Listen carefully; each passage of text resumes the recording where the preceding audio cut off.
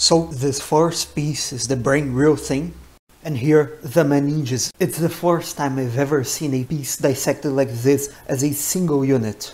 And it also mentions that the dura mater is sensitive to pain, whereas brain tissue isn't. And this is something that applies to a lot of different tissues around the body. When we talk about many internal organs, what we see is, when we're talking, for example, about the lungs, about the liver, is that the tissue itself is not susceptible to pain.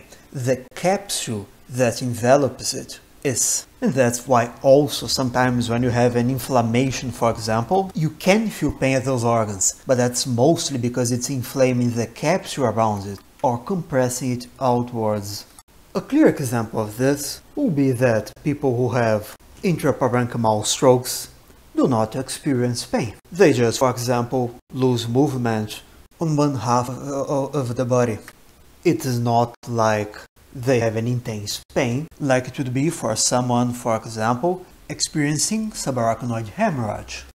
That's different because blood irritates the meninges. That's exactly the point. The sensitivity to pain is on the meninges.